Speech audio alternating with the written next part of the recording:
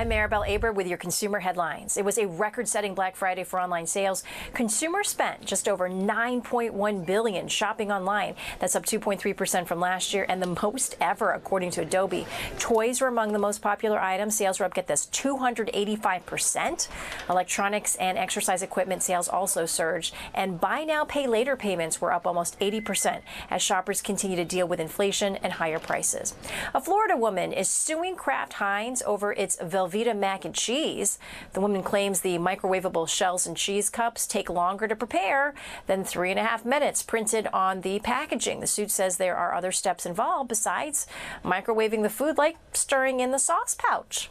The class action lawsuit is seeking $5 million in damages. Kraft Heinz called the suit frivolous and plans to defend itself against the allegations. Frontier has dropped its customer service phone lines. Instead, customers of the budget airline can get online, mobile and text support help. The Frontier says information is available through social media channels and its online chat bot. Now, customers needing to work with a live agent can use the carrier's 24/7 chat tool. Frontier says the move will make it more efficient as its chat agents can handle multiple inquiries at the same time.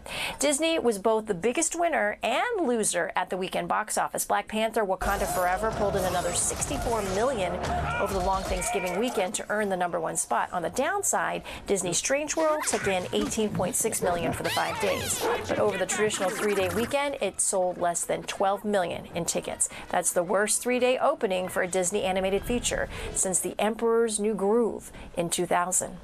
I'm Maribel Aber with your consumer headlines on the KPRC 2 Plus live stream.